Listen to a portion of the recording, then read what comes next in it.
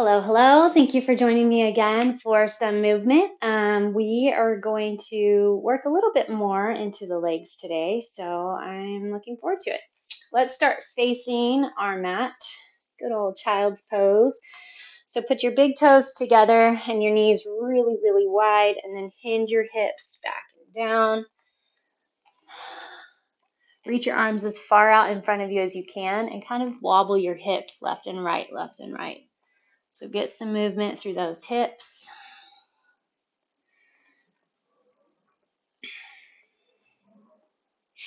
And then keep your left arm facing forward and bring your right arm behind you. Just try to see if you can hug it behind, maybe even touch your left thigh with your right fingertips.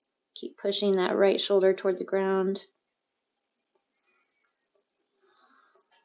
And then keeping your hips level, go ahead and rotate your right shoulder up. So you're going to kind of be pushing into that left elbow, rotate the right shoulder up.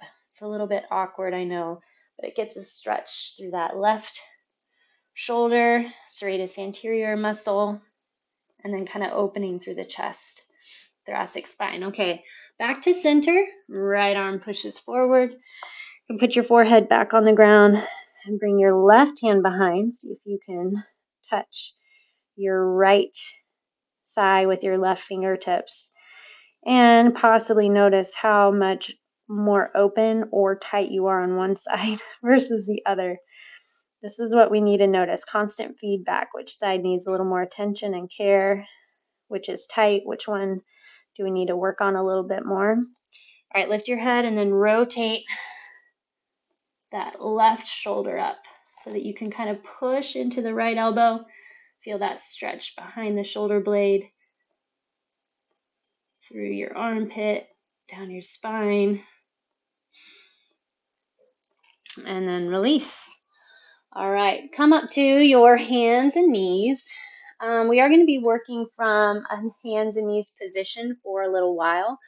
So if this bothers your wrists, there's a couple different things you can do. First off, you can try working on it. If you just have wrist pain, there's not really a lot that we can do right now in this position. But over time, with some wrist movements and manipulations and things like that, you should be able to get a little bit better. Arthritis, that's kind of something that is just a bummer.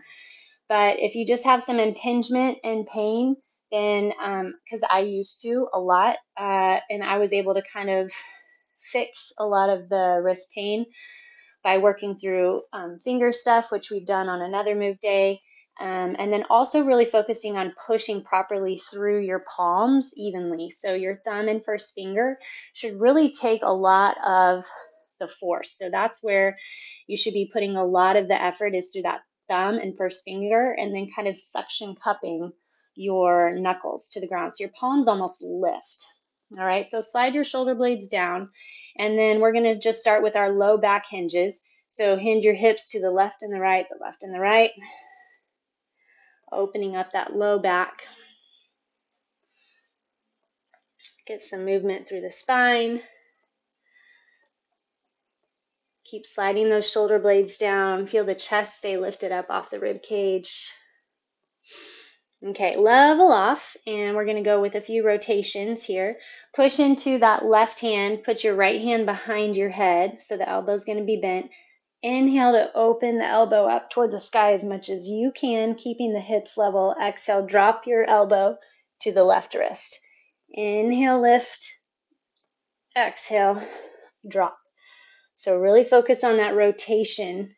Don't push it past the point where your hips are going to start moving. So find that little stretch, but this here is more mobility. It's really just training your upper back to be able to get that space. 2 more. Inhale with your twist. Exhale as you drop. Last one.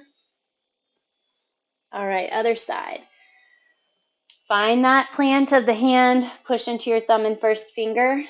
Oh my goodness, I was going to say, you can also go knuckles. Sorry, you can put knuckles on the ground, and that's going to put your wrist in a neutral position. Another thing you can do, so like I have this bench here, or if you have a couch or a chair, you can put a towel on and then rest your forearms on the chair.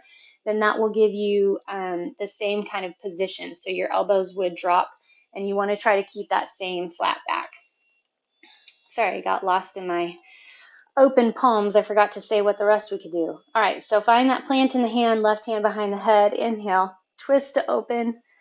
Exhale, elbow toward that wrist. Inhale, twist. Exhale, fold. Focus on those hips, keeping them level.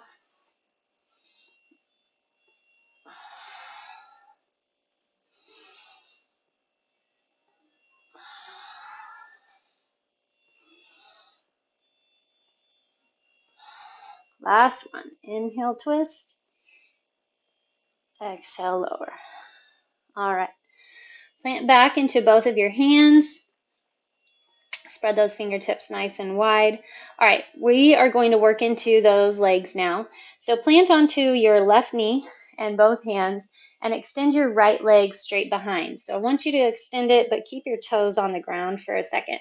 So from that position with the toes on the ground, you can tell a lot more whether or not your hips are staying level. So if they're way up high, we don't want that. We want them to level off. So push into the toes, feel the quad flex, and then wrap your elbows to face behind you. So you kind of open your elbow pits in front to slide the shoulder blades down. So a lot is going on in the upper body. We're not just focusing on the leg. Okay, so now that left heel, we're going to lift and lower. So just lift the heel to hip height. Belly stays strong. Try to push your chest forward, slide the shoulder blades down. So feel still flexion in your back. 10 more. 8, 7, belly strong. Lift with that glute, flex the foot. 3, 2, and 1. Now don't put it down. Bring the knee out to the side and then wrap the right foot up by your right hand. And then we're just going to shift forward and back. Just go 5 times. Here's 2. Pull the hip back. Try to get the leg straight. 3, 4, and 5. All right, go back to your hands and knees. We're going to go on the same leg. So stay on your left leg. Palms open, those fingertips nice and wide. Extend that right leg out again. Level off those hips. Lift your leg to where it's hip height. Now then you're going to pull your heel in and push it out. Pull it in, push it out. So we're trying to find that hamstring a lot. Make sure you're not leaning to the left. Belly strong.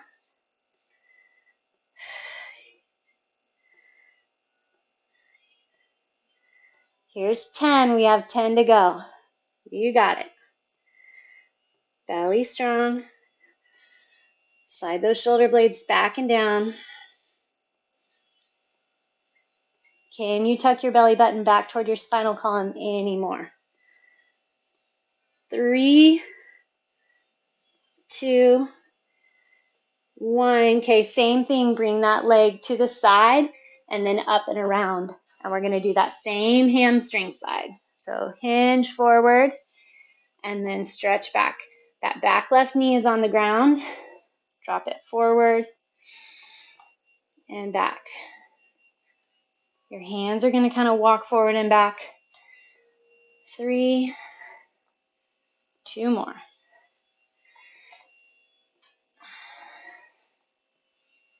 And 1. Okay, bring that leg back around. And then last one on the same side. Flex again, stretch through all of those fingertips. Find your setup, wrap your elbows back towards you. So keep the knee bent this time, and we're going to open it out to the side. Good old dirty dog. Belly strong. Our focus is to try not to let the hips rock out away from us as the knee lifts out to the side. Keep your right foot flexed. Try to push evenly into both arms. Think about both directions of the move. So don't just let your knee flop back to center. Keep working through that outer upper glute. Try to flex the inner thigh to control the drop back. 14, 15. Belly strong. Push those shoulders down. I even start kind of collapsing into my neck too. There's a lot going on, a lot to think about. 2 and 1. All right, bring the foot out one more time outside that right hand. Hinge forward and stretch back. Chest is lifted. Try to keep that upper back nice and flat. 2.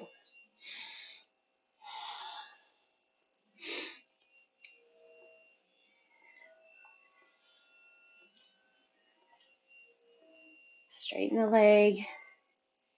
This is 5. All right. Knees back and down. Curl your toes under and sit on your hips. Let's roll through those wrists a little bit. Talk about it and then not even do it. That's not a good idea. So get some movement through your wrists. Rotate them up, back and down and around. All right, let's do that other side. So plant back into your hands, shoulders back and down. Now our right knee is going to be holding us. Left leg extends back straight behind you. Flex the foot, make sure that the hips are level, and then lift here. Belly strong, we're doing 20.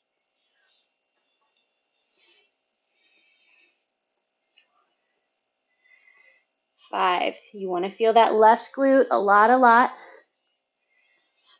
But scan the rest of the body as well. Shoulders back and down. You're in charge of your neck. Flexing into that supporting leg as well. Hips are level. Make sure you're not sagging through the belly. So contract around that core, just as if you were in a plank position. 17, hang on to it. 18, 19, and 20. All right, bring your left leg forward, outside your hand, and then we're going to do our little hamstring slide. Hinge forward and back. Back stays nice and flat.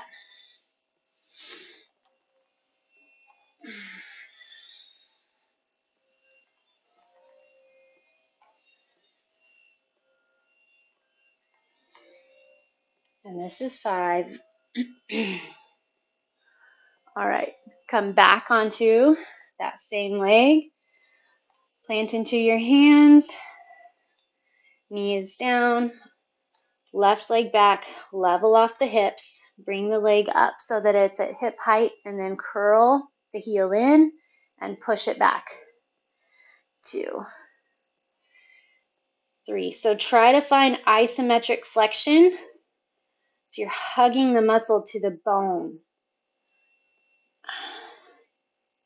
Envision you have a band you're working against. This is 8.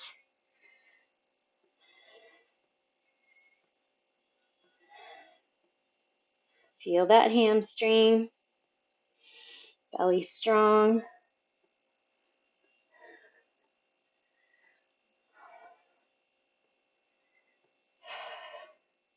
Try to keep those hips level. Flex into that supporting leg. Last 3, 2, and 1. Bring that knee up and around.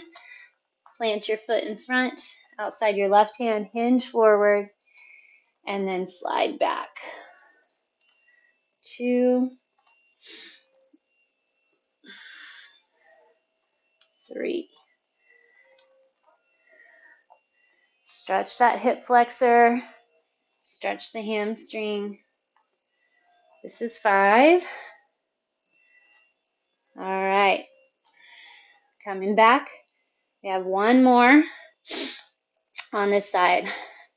Our lateral knee raise, our good old dirty dog. Find that position, shoulders underneath or shoulders over your wrists. Plant into that right leg, belly strong, open, the knee out to the side, and then drop it back in.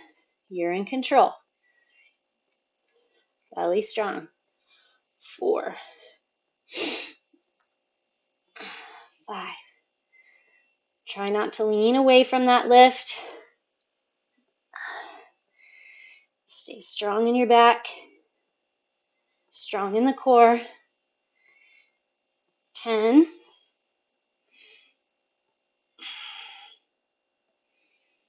Keep that left foot flexed. 14. Come on.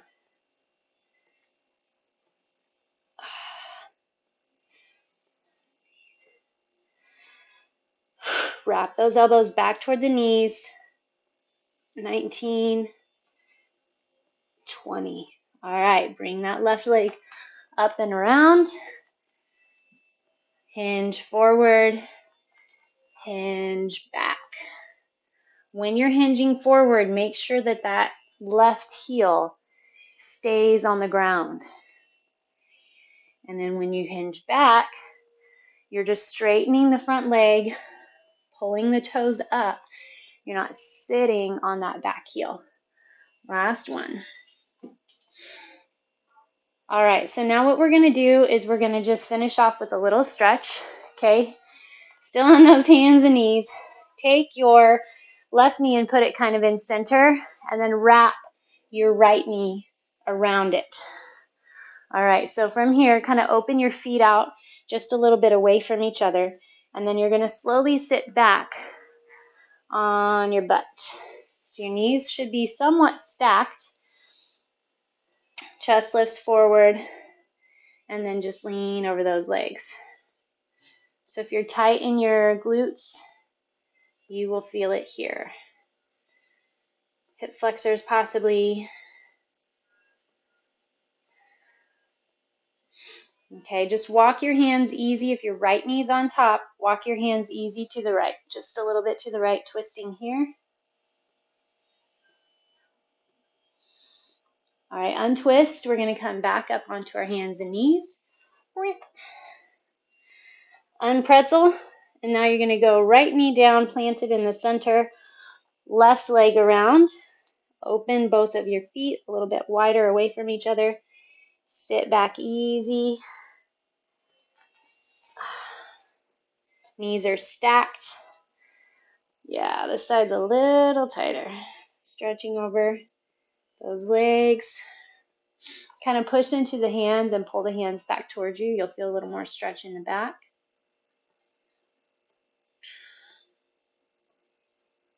And then easy does it. Walk your hands just as far as they'll go, as far as your body's happy with that twist over the left leg. So you're twisting over whichever leg is on top. And then try to relax. Check in. Are your hip flexors grabbing and holding, tightening and flexing against the stretch? Or are they relaxing into it? I'm going to relax into it. All right, stay seated, unpretzel. And we're just going to lower down onto the mat, on your back. Get a quick glute stretch. So cross your right ankle over the left knee. Grab your hands behind the left thigh and pull your legs into the chest. So make sure, though, that your hips are staying balanced and then your legs balanced over it. You can also use a wall to put your left foot on, so the foot that's facing away from you, like straight away from you. Not the one that's folded over the top, but the other one. You can place that on a wall, and then you don't have to worry as much about the pull behind.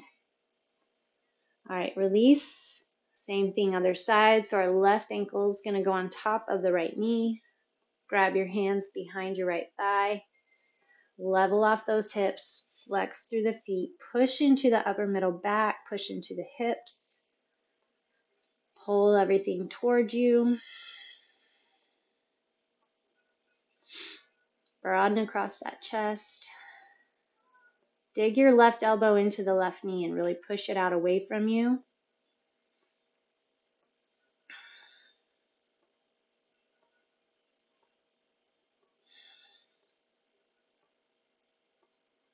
And then release and come up to seated.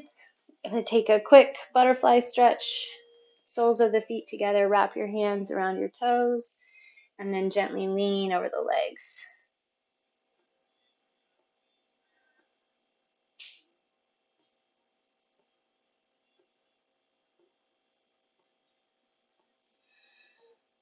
All right, all right.